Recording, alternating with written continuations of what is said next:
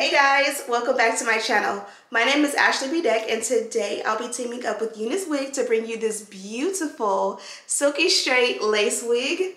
Look at the sheen, look at the texture, look how beautiful and silky she is. She's giving all the vibes. The weather is finally warming up and this is definitely one to have. And the bonus for me personally is that she is a closure wig. Now I love a good closure wig because when it's like I got 10 to 15 minutes to get ready, a closure wig is going to get me right. I don't need a stylist or anything like that. I can do it from home. And today I went ahead and recorded this video to show you how I installed this wig straight out of the box.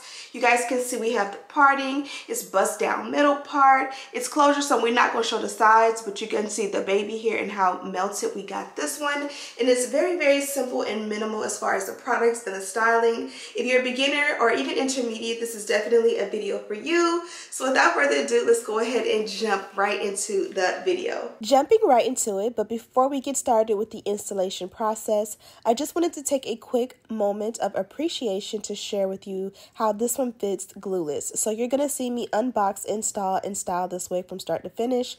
I am going to use a hairspray to bond it down just to get it a little bit more melted, but you guys can see here with no adhesive attached, you can definitely wear this one glueless, and I definitely have been throughout the week.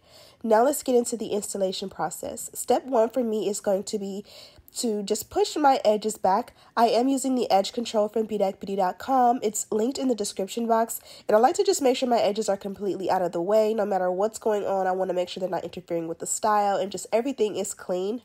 Next, I'm going to go ahead and just tint my wig cap. I prefer it when the wig cap matches my lace or my skin. This is just going to help for a more flawless install. And this is what the wig looks like straight out of the box. So this one is very unique. We have a silky straight lace wig, but it's just not any one. This one is actually pre-cut, so you don't have any lace attached at all.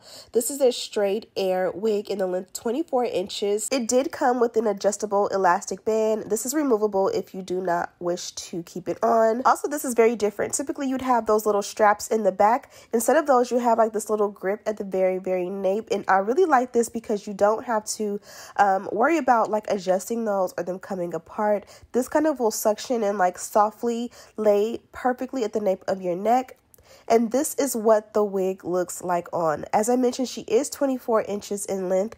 All of the details are in the description box. I will say I love this one. I love the dark, rich color. This isn't just your typical like natural brown where it kind of looks a little bit sandy. It's definitely your bust down middle part with a very like nice black healthy look. Now this is the parting. As you guys can see, it did come stamped out as a center part, and because this one came with no lace, this is what it would look like to just put the wig on and literally tuck it behind your ears and go. It for sure fits glueless, and I love that. You really don't have to do anything at all. But you guys know this wouldn't be a hair tutorial if I just left the house like this. Now after it's installed, we definitely did this throughout the week. We do not bond and style everything throughout the week. So that is why I love this one and why I love a good closure wig. But for the video, we got to finesse and make it look really good. So let's go ahead and pull all of the hair back. Because this is a closure wig, typically you'd have these like beards where like the lace, like the end of the lace is, and it's kind of that little thick piece. I just cut those pieces off so they're not like in the way or showing. Now I removed the wig and I'm just going to tint the lace a little bit. I did use a foundation powder, and this one is the Ruby Kiss one I typically will use. It did a little bit of work, but it really didn't do a whole lot. So you'll see me do something a little bit different towards the end. Now I'm opting for baby hair. Typically with my closure wigs, I love a good baby hair moment just because I know for the remainder of the period, until I wash it again, I'm pretty much going to be just putting this on and not really bonding it down unless it's the weekend. So I like to have something in the front just to make sure everything looks good, and people can't see my lace if I'm not going in and taking time to melt it. So I am doing the dynamic duo. This is the wax stick paired with the electric hot comb, and I like to just go in and make sure everything is smooth and flat and just really looks melted. Sometimes when you watch me do this step, it doesn't look like it's doing a big difference, but it definitely is. I don't know if you guys can tell the difference. Now I'm going to go ahead ahead and bond it down. You can clearly see that the wig is laying flat and flush, and you don't need to do this. But typically when I'm wearing baby hair, I kind of like for the wig to be just melted in. I feel like it makes the baby hair look better, especially on day one. And because like day one is kind of like the process of like styling the wig. Once it's custom styled, you don't have to go back in and melt it every single day. Hopefully that makes sense. So I did go ahead and bond it down with the spritz. I'm going to go ahead and just pull the hair back and put the melt belt on. You guys can see, even though I spritzed it down and I haven't blow dried it, it's just still sitting the same. So it doesn't make a difference per se with or without bonding it down. Again, this is all just for the finesse and for the baby hair. So while that naturally air dries, let's work on the rest of the hair. I did opt to keep this as a center part, and I did go ahead and extend the parting just a little bit.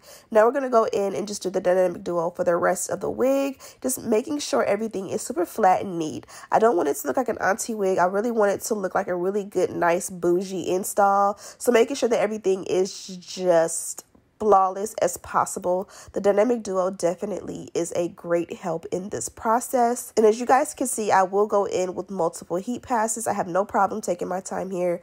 I just personally feel like it makes a big difference. Maybe you may not see a difference, but for me, it's just like I can't go without this step. Now that the wig has dried, let's go ahead and work on baby hair. I'm just taking an eyebrow razor and just going in and just making jagged cuts to make the baby hair not be too blunt.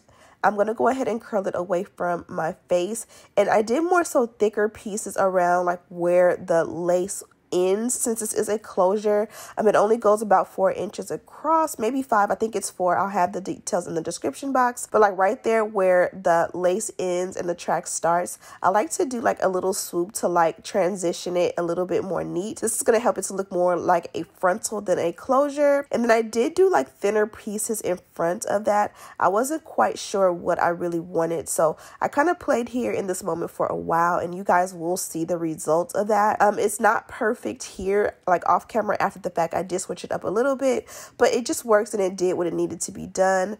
Personally, I kind of just prefer just those thick swoops, and like the ones in the front were not needed in my opinion, because it kind of will give more of like the no baby hair look in the center and just again help that transition with those little side pieces. Nonetheless, we pulled it together and I do like the way it came out, but of course I did switch it up after the fact. And I'm just blotting off any excess edge control. And now we're going to go in and just tint the lace. I'm using the Fenty concealer, and a lot of the times people will just not prefer a bright parting. For some reason, I'm just tied to it. This is just something I'm used to doing. Lately, I have been switching it up and using my foundation powder, which is a little bit darker and not as stand out. This powder here, and it definitely will make a difference. So if you don't want it to be so bright and stand out, definitely use like a foundation powder or something a lot more deeper and closer to your complexion. I will be purchasing the Fenty concealer in a few shades darker. I think I actually have one in like 450. I'm going to try that one so you guys can see the difference. Now that we're done with the install and the style of the lace as well as the baby hair, I'm just going to go out and silk the ends. I did not add any heat protection or any products. I highly recommend heat protection to preserve the length of your hair. Also, be sure to check out the description box for like lists and links of everything we used in this video. We also have some coupon codes down there, so just don't forget to check that out. Now, here's the point where I lifted the lace. It was bonded down, but I wanted you guys to see that wasn't a necessary step. It just was something I did for the finesse of it all. And you guys can see this one fits glueless, and I'm able to put it on and off on a daily basis. And it just sits there like a glove. It doesn't bother me. I don't have to bond it down or anything like that. Okay, love bugs, so we are done with the look. Look at the texture and how beautiful this silky straight hair is. I always tell you guys, whenever I receive straight hair, I like to just silk it out and enjoy straight. If I have body wave or loose wave, deep wave, curly, any other texture, even like kinky, I like to make sure that it gives like body and bounce, and you know, whether it's a wet style or a heat style, I like to just give the texture. So whenever I have a chance to play in some straight hair, I like to keep it straight and silk it out. I love the length on this one. It's not too thin or sparse. Let me show you what it looks like from the back.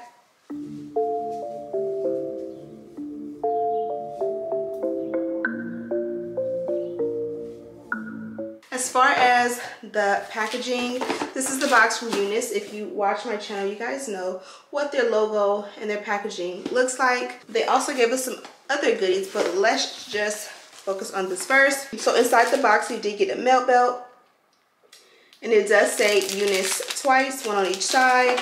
You do get these really nice wig caps, and I like these because these are more like the thin ones and not the thick ones like we've been using for years. So these are definitely perfect for not needing to do necessarily the ball cap method, and this is the kind I have on today. And then you get this little mesh bag, and inside they did give me a second one of those wig caps I showed you, as well as the melt belt. On this side, you did get a pack of lashes. Then you did get a kabuki brush that just says Unice on the side. So these are great things for travel and for, you know, looking good and staying fly. Also, in my package, they did give me this nice pretty pink robe. I do have like 1 or 2 of these, and well, I probably had like at least 5 or 6 of these. So I'm not gonna open this one. I'm gonna share this one with you guys soon. But it does say Unice on the back, and I believe it says that Unice like on the side above the breast. And then there's also a dust bag, and this one here is the nice pretty pink color. So be sure to check the description box. There you'll find a link to this wig. You'll also find the details and everything that I have on my head. You also find lists and links of everything we used to complete this look. I'm Ashley, and I'm gonna thank you again for tuning in. Go ahead and subscribe if you haven't already, and as always, I'll see you in the next one. Smooches.